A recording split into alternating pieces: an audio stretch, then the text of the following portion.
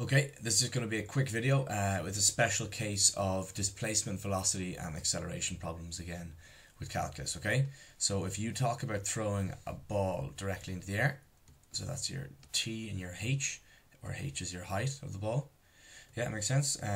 It's going to follow something like that, like kind of like a parabola.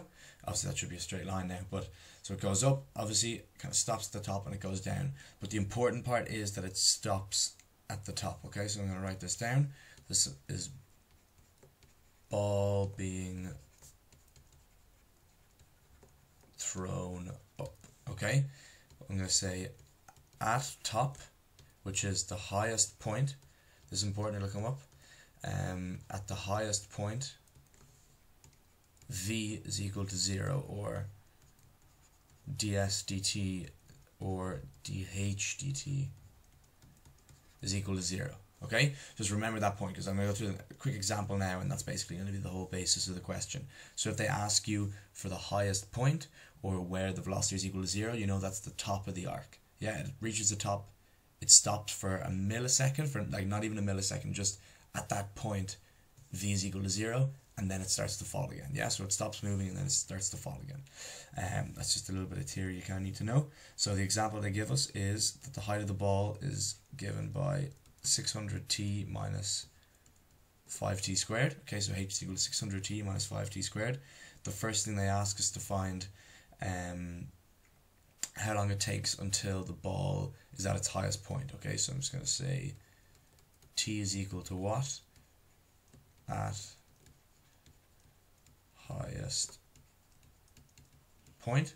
Okay, so to find that, we say dh dt is equal to 0, so that'll find us the highest point. Okay, so for dh dt is going to be 600 minus, oh no, it's minus 10t is equal to 0. 600 is equal to 10t, and that gives us that t is equal to 60 seconds. Okay, so t is equal to 60 seconds at the highest point. So now the next thing they're going to ask us, obviously, is what is the highest point, okay? So I'll just say h is equal to what at highest point. Okay, and you get that by sticking our value of t, 60 seconds, back into our original formula.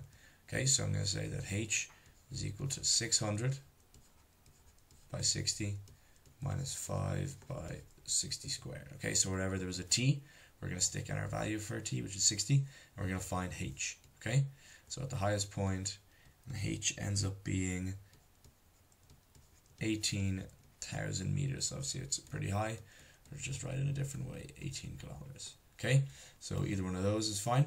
So it's just a short video, like I said, but it was mainly just to show this point here, that at the top, at the highest point, or the turning point of the ball, that the velocity is equal to 0. So you can use that to find the highest point and the turning point, all that kind of stuff. Okay, hope the video helped, and that's the last video about displacement, velocity, acceleration.